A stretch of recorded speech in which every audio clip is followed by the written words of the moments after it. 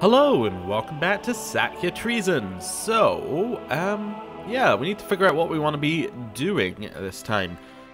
Where do we potentially want to attack? Let's zoom out. We got to work it out again from first principles. So, we need to get here, here, here, here, and here. And we need to get them all under our control. So, we currently have 0. How are we going to get into this area? And into this area as well? So this one, we could potentially attack through these two countries. So were we about to declare holy war on this guy? I think that's what we're about to do. That makes sense. Let's see if that's still an option. Yeah, so we could minor holy war him for some land. Yeah, that would work out quite well. He has no allies. How many men do we have? We have more men. He has no allies. This seems like a good war. If we can start getting in and around, that would work really well. The only problem is we would have to go for whatever gives us that land, because if we try and go down this way, we're not going to get enough land to do it in one war. And if we try and go for anything else, like if we try and go, there's like, this is one duchy is what we're getting at here. So let's go and see what wars we have to declare. I do have a little bit of a cold. Apologies if I'm sounding not right, but it's not my audio setup. It's just, you know, my voice. Right. That seems absolutely fine. Because it's a minor holy war, other people can't join in, I think? Yeah. Okay. Well, that works out really well for us if we can get that going. Yeah. I'm seeing if there's any reason not to. Vassal levies raised too long is probably our biggest reason not to. But if we hold off... Well, let's have a think about it. If we hold off much longer, we're probably going to die mid-thing. Yeah, especially if we have a cough. I think I want to just push for it. We did just introduce him to the realm, didn't we, our son? I think we did. He's got Craven, which is a little bit off, but apart from that, his stats are fairly good. Yeah, let's declare a war. Let's do it right now before we become a different character. So, minor holy war for Pamir. We then want to raise up all of our men. We could potentially not raise up the vassal men. We still have enough without them. Yeah, let's not raise them up. That way we don't get, yeah, we don't get any problems for that. These guys were hostile too? Oh, right, they were at war? No. Wait, he's attacking... Ah, he was attacking in a holy war for that land, I see. Or for the Karanid Sultanate. Okay, that makes sense, and then... Okay. Yeah, we're fine with that. If all of his men are over that side, that works perfectly for us. They're coming for us, so what I'm going to do is just grab these couple men to send them around here. Actually, they're going to arrive in that province, so maybe we'll force them out to do like that. You head round there, you head round here. I'm bent over the Buddha Havakana, trying to make sense of an especially cryptic passage when a faint tap on the door breaks my concentration. I call for my visitor to enter. To my surprise, little Sheriff Tulstrom's pale face peeks through the opening. Father, why are you hiding? I miss you. Okay. So we can read the Buddha Havakana together. Oh, we must be in seclusion. I was wondering what this event was. We're in seclusion right now. I mean, say, I'm sorry, my great lord. Come here and sit. Come and sit on my lap. Okay. So we take some time to comfort our child, delaying our progress. But there's a chance that we become kind because of it. Okay. And chance we become friends with our son. Fair enough, fair enough. Or we can say I do not have time right now. You know what, let's read him the Buddha Havakana. Let's try and teach him something. Sheriff Tulstrom listened attentively as I read from the Buddha Havakana. After I was done, he had many questions which we discussed thoroughly. While Sheriff Tulstrom is still too young to grasp the finer nuances, I do think he learned something important. Helping my son is truly rewarding. So, I'm proud of you, my son. So, what do we get? It was an important lesson, just doing valuable deeds. Yep. So he gained the trait Idolizer. There's a chance he becomes shrewd, which would make him amazing. His shrewd is +2 to every stat. Okay. Idolizer's a chance of Zealous, Eritrude, or Frail. Frail would be fairly bad, but Eritrude and Zealous are good. The extra learning is nice. Yeah. And there's a chance we become close friends. Let's see what happens. I don't think we got a single event, from what I can tell there. He did not become shrewd. We are not friends. But he did get kind parent, so we did get one of the things. Okay. Yeah, we can now all head into that province. That should do well for our first fight. Yep, looks good. Looks good. The symptoms that I don't know where my mind is at. The symptoms which have troubled you lately are a sign of something much worse. You have cancer. Oh. Well, that's not very good. How serious? Probably fairly serious, I think. It's just kind of normal level. So -3 health. If we follow my usual thing of 5 health, which is the default equals about 50 years of age being your average life, our average life kind of got put down to 20. So we're probably going to die, I would imagine. Let's go for a risky thing here and see whether our marshal can save us. I also like the idea of our marshal being our court physician. It kind of works quite well with the, you know, recently expanded kind of nation here. Our marshal's quite important, and it would be kind of like field surgery kind of stuff going down. I don't know. That's just how I see it in my mind, anyway. Yingpo informed you that he has identified the tainted tissue, which was the root of your disease, and that removing it would most likely cure you. You were most pleased and agreed to the surgery. However, in hindsight, you wish the Yingpo had told you the tissue was your face. Curses, may Mara strike.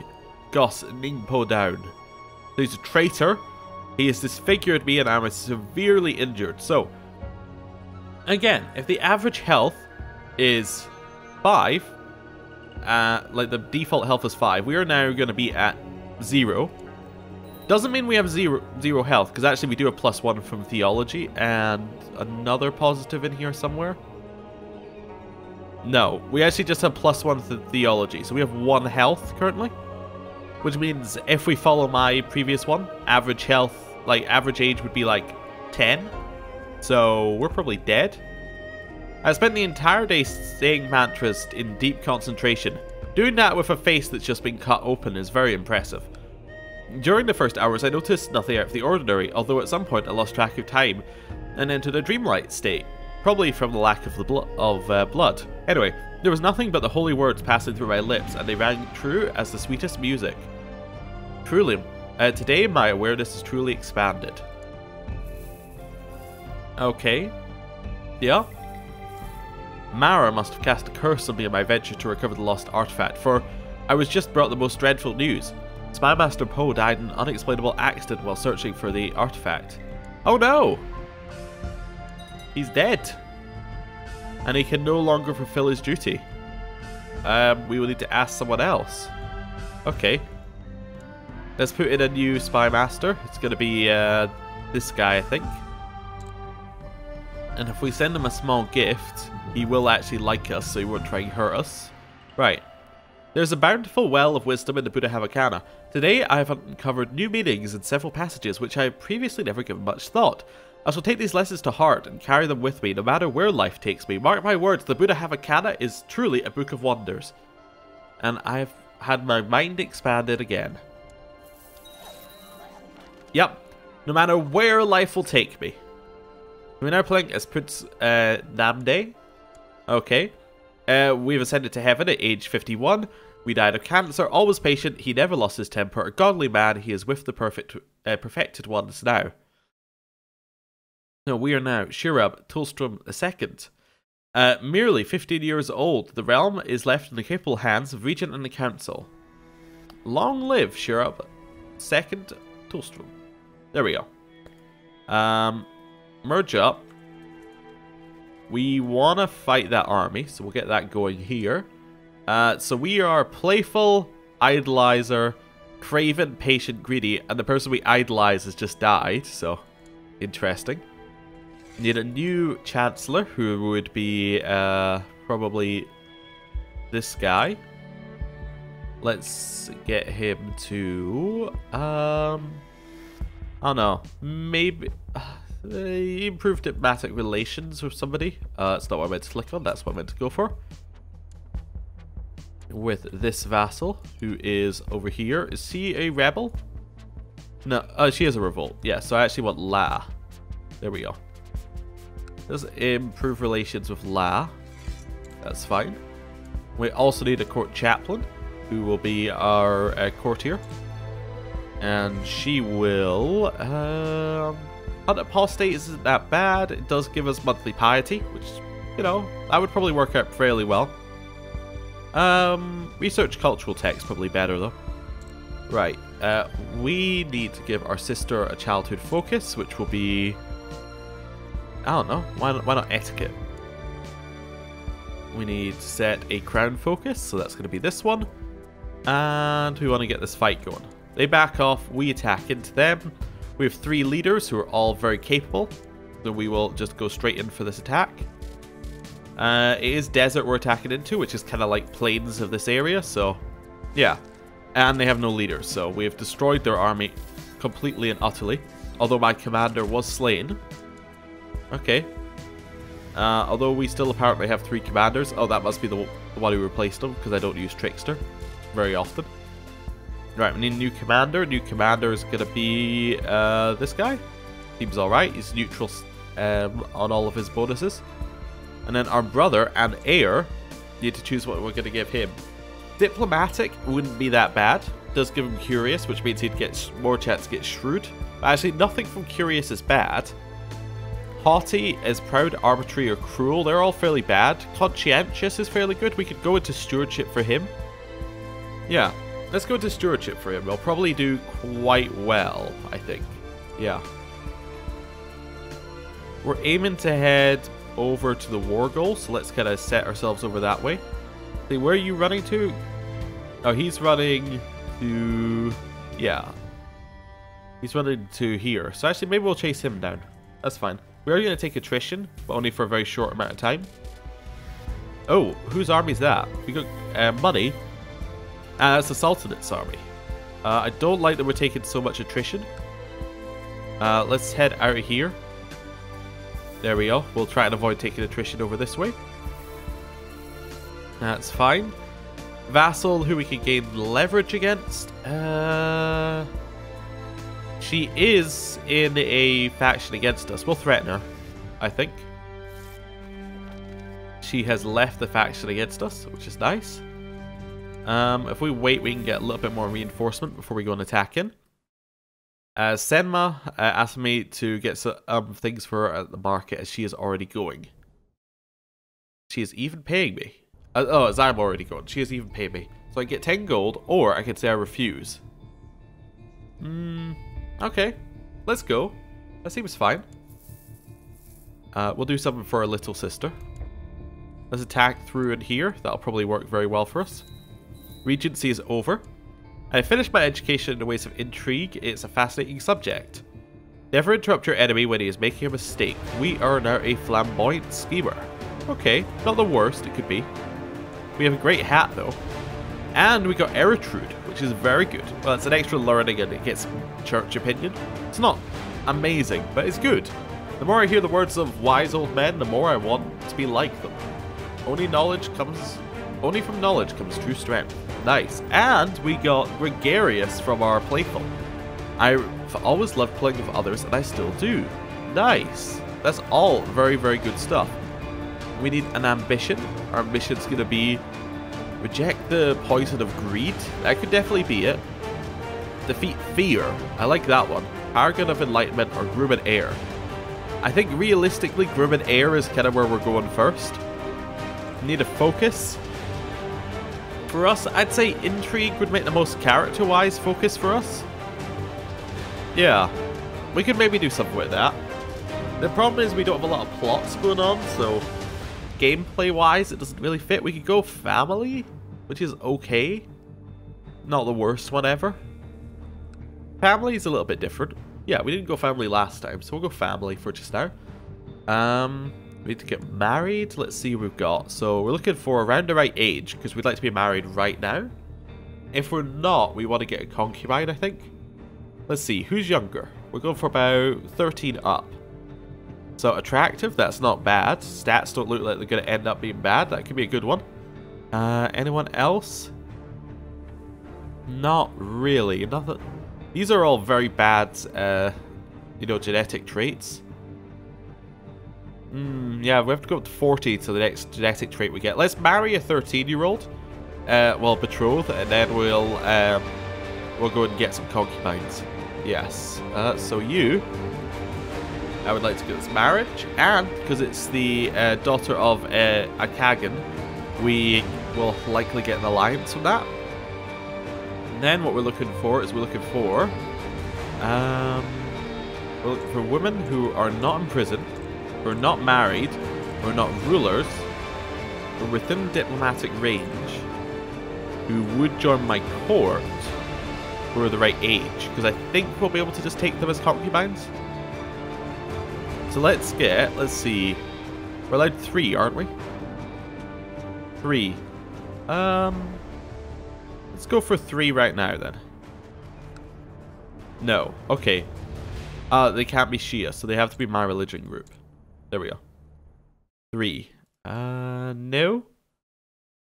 Oh, the Sunni. Oh, well, they have to be in a place of my religion group, not just my religion. Yeah. Okay, we'll go for any religion then, and my realm. Yeah, that limits the options a little bit. The 1 lunatic, 1 chase. Well, these are going to be interesting concubines, aren't they? Yeah. Well, we'll take them. That's fine.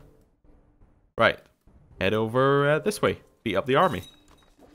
So we have got 1 concubine. And we have got 1 marriage going on. Nice. Do you want a alliance with that? Maybe. If we sent him a gift, he would actually give us an alliance. Not an artifact. Well, you'd probably accept an alliance with that as well. But we'll send him some money. Yeah, that looks good. We'll get our alliance going. We have 1 concubine. You've forced everyone to join your factions. That's my spy master. In fact, he has increased council power faction. Okay. That's fine. We got our alliance there. We have beaten up that army. Nice, nice. We kind of want to go fight that army right now. I think we're good enough. Like, we're in a good position to fight it. So let's try that. We got some improved relations, which is good. Yeah, we're stronger than they are, so we should be good. We'll call our ally into this war, actually. That seems like a good idea. So he is, Headsday. Would that be Zedstay or Headsday or something like that? I don't know. That's probably a th sound or something generally, wouldn't it? I think so, something like that. Anyway. I don't know why I'm trying to pronounce anything. With this cold, everything's going to be wrong, so, you know, we'll just go with it. Go with it pretty much. Yeah. Right, this should be good. He has 300 special troops. We don't. I still think it's going to be good. He has leaders this time. We do have the Trickster, which is a problem, because Trickster could end up with us having some really big, bad tactics. Yeah, because I think it just chooses random tactics. So, we'll see. It doesn't look great for us. This side's losing. The middle's equal, and then our side's losing here. But actually, if that stays roughly where it is, we win, because they're taking more losses and we have more men. Yeah, so their left flank has just fallen apart. Then we get the bonuses on the center, and we win. Yeah, perfect. That's what I like to see. Where are you going? You're headed to this one. We'll definitely chase you in. Wait. Oh, for a second there, I thought we were going to have... oh, they must be moving up.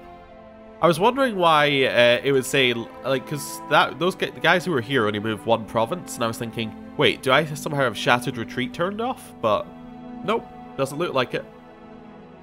This is going to be one of our commanders. Right.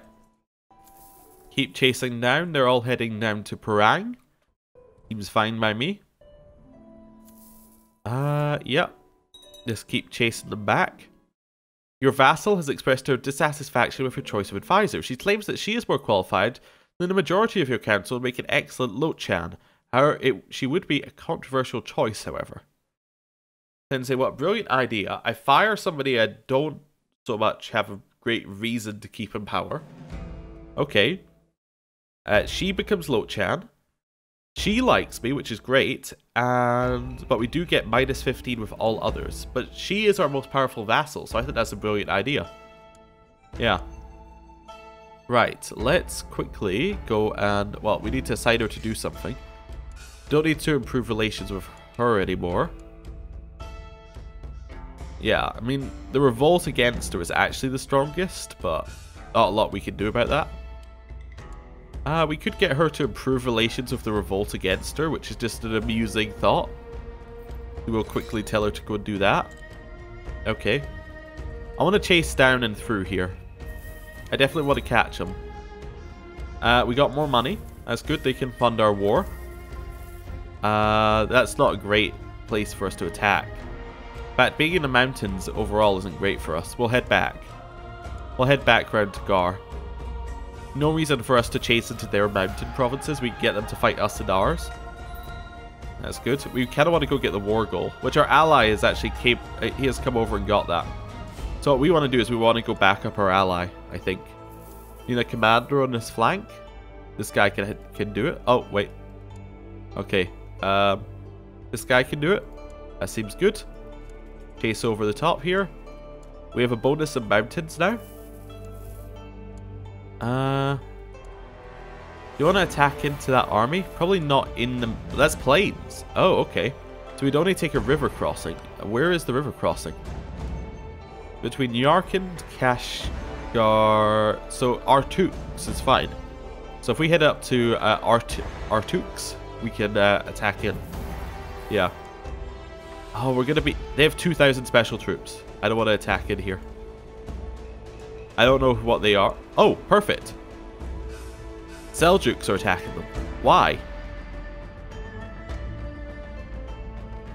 Defending against someone in the invasion of the Lumbini band. Is that must be the war he's in. Wait. Yeah.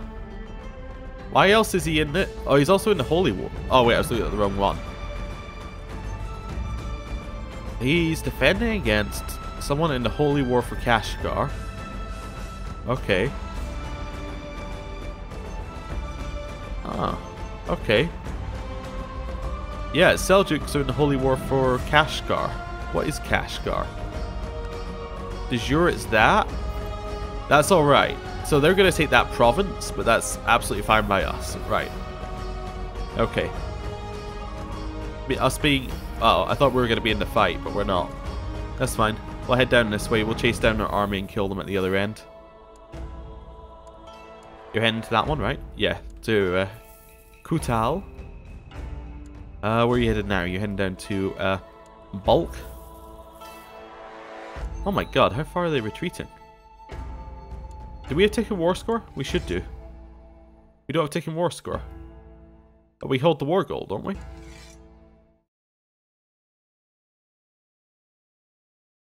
Yeah, we hold the war goal, therefore we should have taken war score. Except that we don't. Okay, that's fine. Guess we're just gonna... Wow, they're off. I guess we'll just siege here. So you would like your son to marry my half sister? No, I think is a very fair offer there. Maybe sawed off might be included in that, but you know, no. Marshal, that's gonna be none of these guys because they're my commanders. So I guess it's gonna... Do we have a vassal who wants to do it? Not really. Guess it does have to be one of these guys. Maybe the one who's the worst commander. So I guess this guy. Okay. Then he can go and train troops over here. Don't really care if he likes me or not. Right, we'll stay here and wait for them to come back. That seems like a reasonable answer. And I think we're going to end the episode here. Thanks for watching. See you next time. Goodbye.